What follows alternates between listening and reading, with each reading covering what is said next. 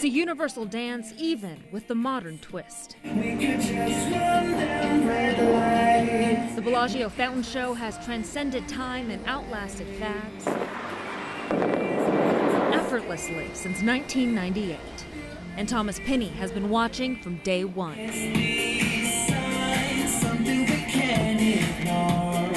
But what makes Thomas special is that he's been a part of every fountain show since it debuted in October of 1998. Tucked away from the public, Thomas opened his extraordinary view to News 3.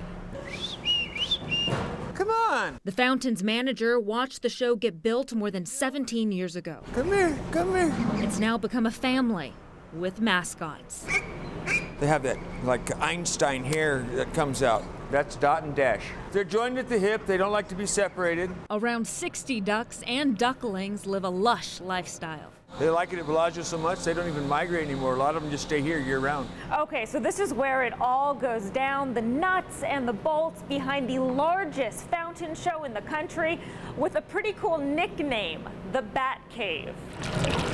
A team of engineers is behind the more than 200,000 shows and counting. This barge is basically the heart and soul of the maintenance. With a requirement of getting wet. Patience, I know, Four turbo. fingers, Yeah. spider. What is that? Those are all the nicknames of the divers. Everybody that works here is a certified diver. It's a unique job. This is our vacuum cleaner. They don't make anything big enough for a 22 million gallon, 8.5 acre lake, so we built it ourselves. This Bat Cave is busy 20 hours a day, 7 days a week. Let's go this way.